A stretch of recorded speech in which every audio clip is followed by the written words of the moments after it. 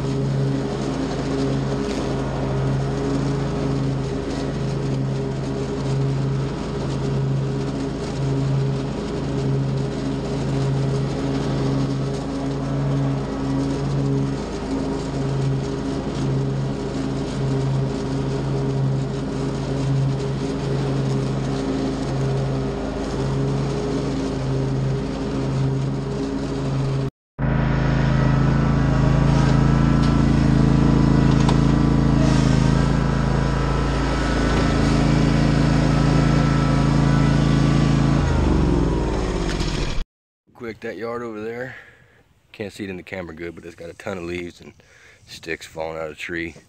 That's one of my customers. I do them all summer. I came about a month ago, cleaned up their leaves, trimmed up their bushes, but you can see stuff still falling. They're not going to probably pick back up with me until next month, but while I'm here cutting the house across the street that I'm at right now, I'm going to walk over there and blow off their driveway. They're not paying me. They probably don't even know they don't even know I'm going to go do it, but it shows them that you care, you know. So I'm just going to go do it just because I'm here. I'm not going to charge them for it. I'm just going to do it. Stuff that I think is a good thing to do.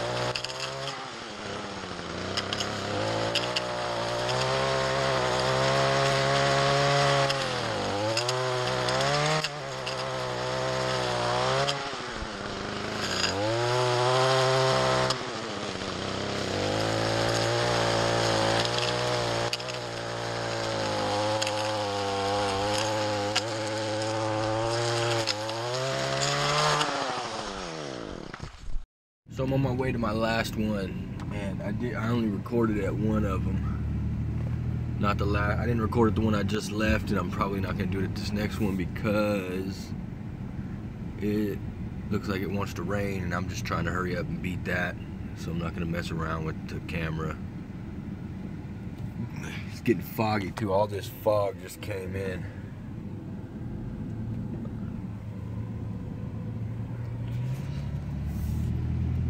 So I'm just going I'm gonna go to my last one real quick, try to get it done.